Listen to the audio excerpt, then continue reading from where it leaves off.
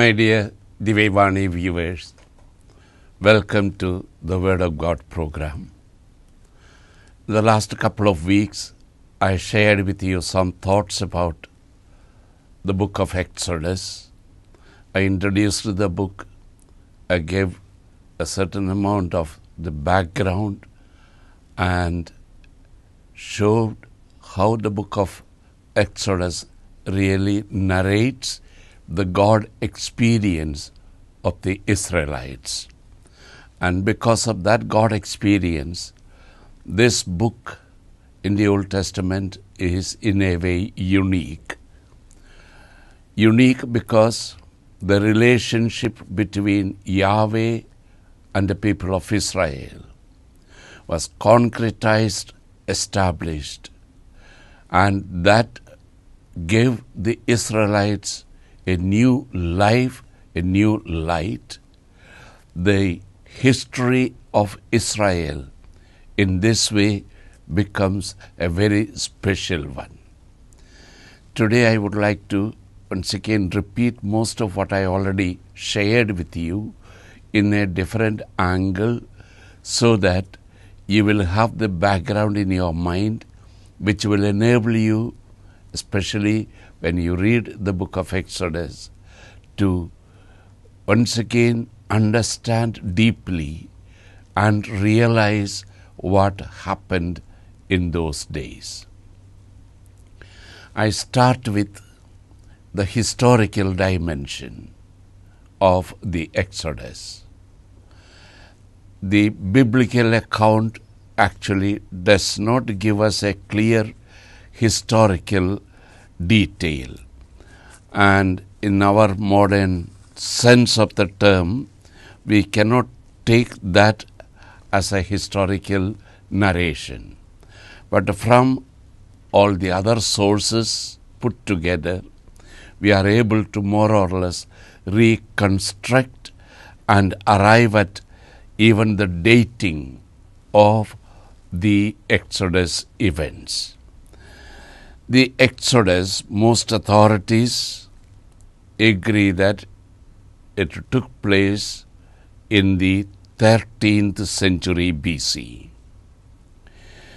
It took place during the rule of Ramesses II, who was the great builder of the new kingdom, who ruled Egypt from 1290 to 1224 BC.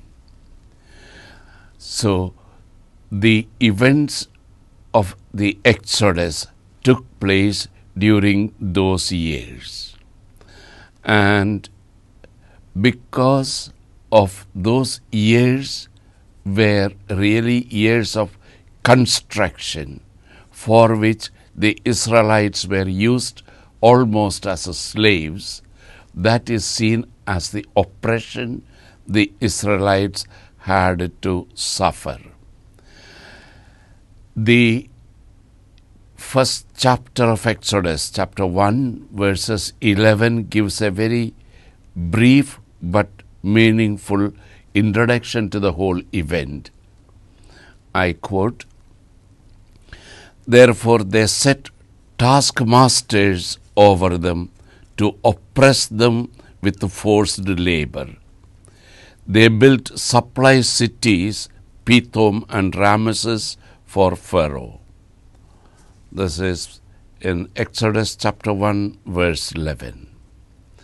It is known that Ramesses II set up his capital in the northeast corner of the Nile Delta, and that the term city of Ramesses was not used after 1100 BC.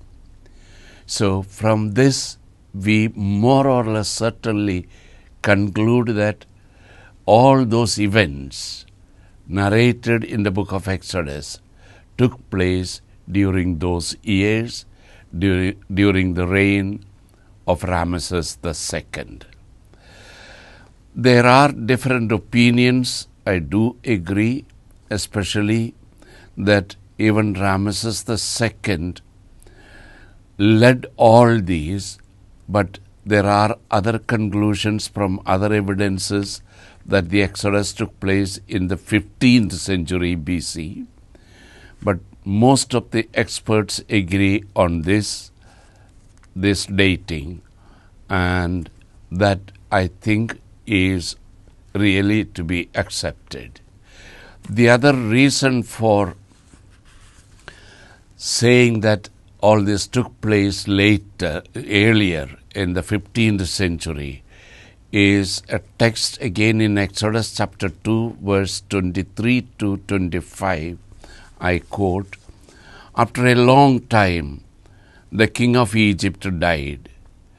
The Israelites groaned under their slavery and cried out. Out of the slavery, their cry for help rose up to God. God heard their groaning, and God remembered his covenant with Abraham, Isaac, and Jacob. God looked upon the Israelites, and God took notice of them." This led to the experts to arrive at another dating. Whatever it is important to more or less historically arrive at a certain dating regarding this whole event, the event that actually changed the history of Israel as well as the history of Egypt. And we abide by this 13th century event, and that will be the basis for us.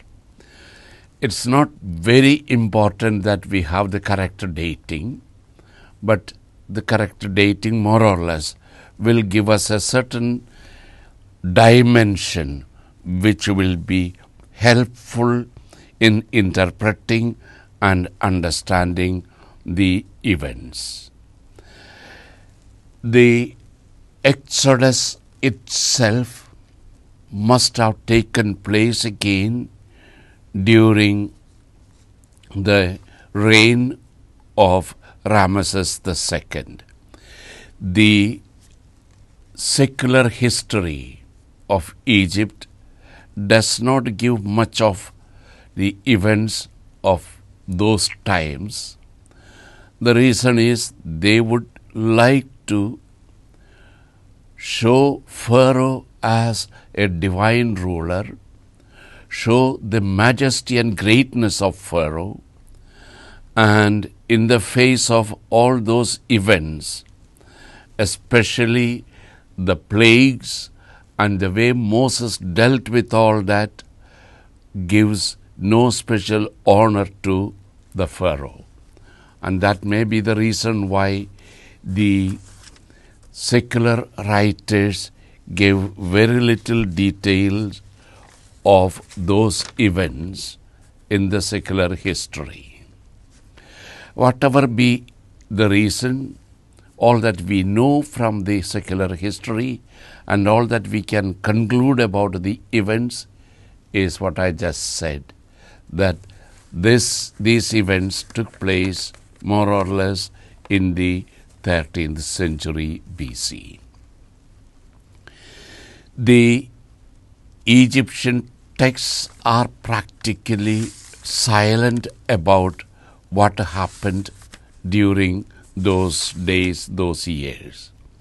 The Exodus for them must have been something so painful, and therefore they gave very little importance to that part.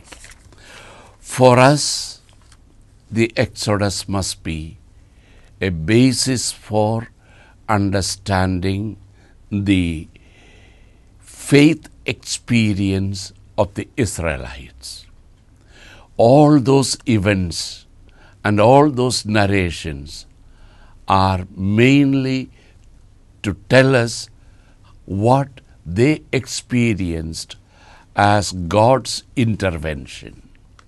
God's intervention and man's understanding of those events. That the Exodus was a going out from Egypt is easy enough. but that was at the heart of the Israelites' faith experience. It was a going out, yes, but it was not only just a going out, it was a choice. God acted on behalf of Israel in a significant way because God intervened in the history, in the life of the Egyptians and the Israelites. It was not like any other narrations of God's intervention. This God, Yahweh, intervened in the lives of those people in real time, in real situation. God intervened into the life of those people, and it was nothing of a mythical nature. It was all real. Israel's God Yahweh dramatically entered the arena of real time and real people.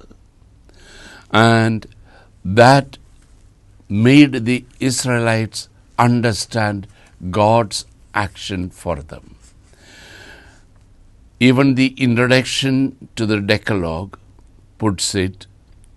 We will have a short break. We'll come back in a short while.